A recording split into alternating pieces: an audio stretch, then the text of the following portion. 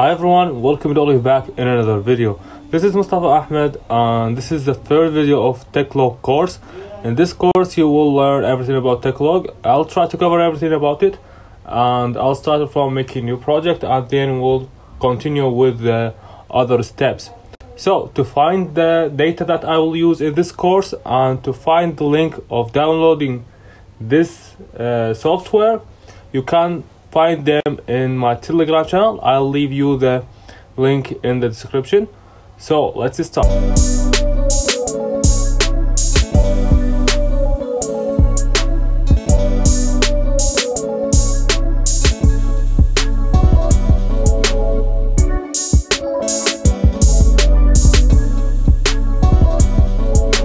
Open Techlog. This is what you will see. Here at the top,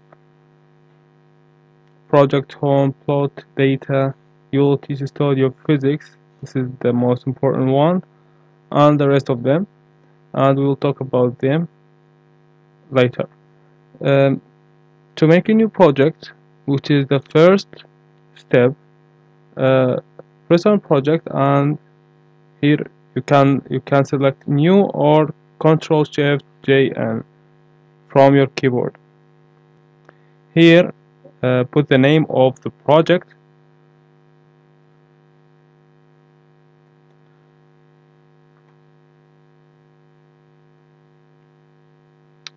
This is the project folder. You can select the name too,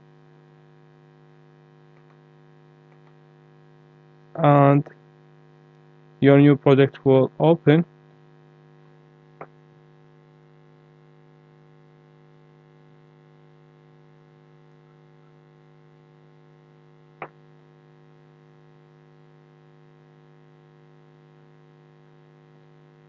As you can see here at the top, the project name, this is the project name, and now you are working on your project.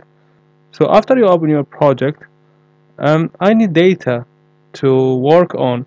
I'll import them from here.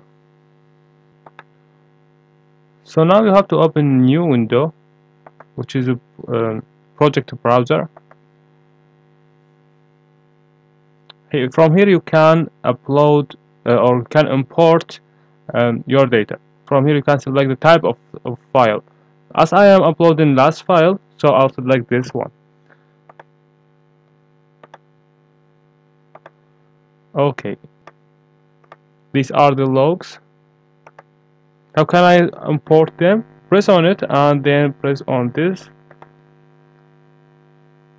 Now I don't need this.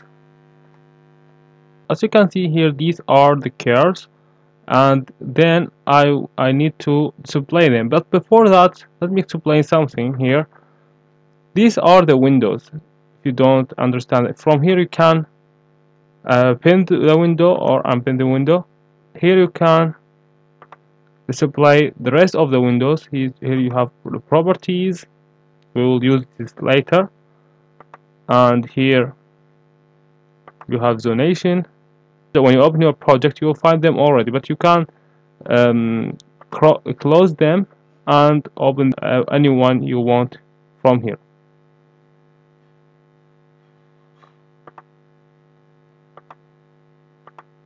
Okay, so these are the curves. Now I need to display them. I'll go to plot and select log view, and to display them simply you can drag them right here, and this is the depth. I don't need the depth, sorry.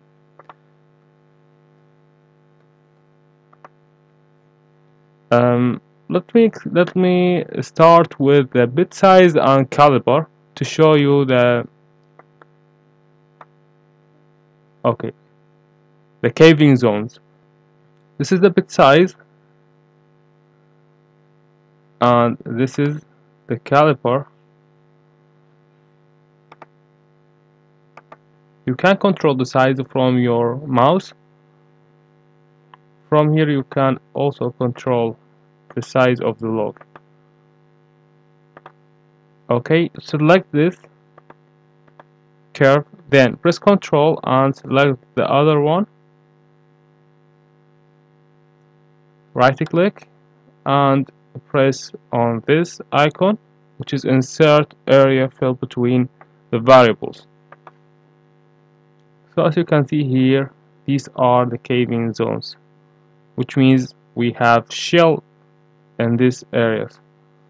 Mostly shell. Caving doesn't happen only because of shell. And we will also use final web report to find out what does that happen. So here we have mud cake.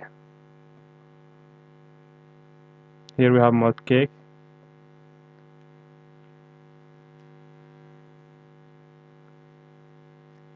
So now I'll explain how can we infill these areas and how can we change the colors. Press on it and then go to properties. Here, first thing you have the name. You can change the name from caliber to precise to caving, for example, because this is caving.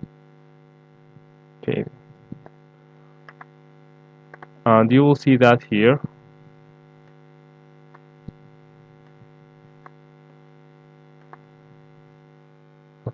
Let's talk about by color and how can we change the color of this.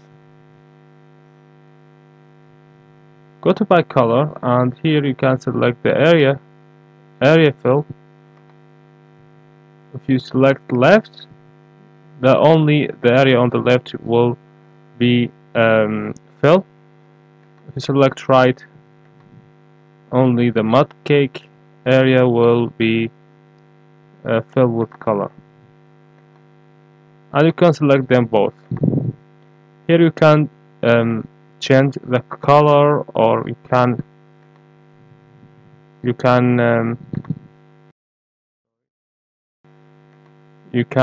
select pattern, and you can change the pattern too. Here we have shell, so here from display options you can change the color of it, and you can change the shape too. So here the color is red. Now let's make it black.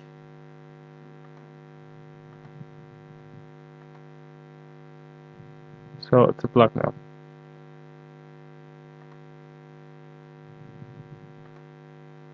And the size, and you have many options here. You can check them if you want to change the shape and the size of and the color of the curves. So thank you for watching, and we'll continue with another video.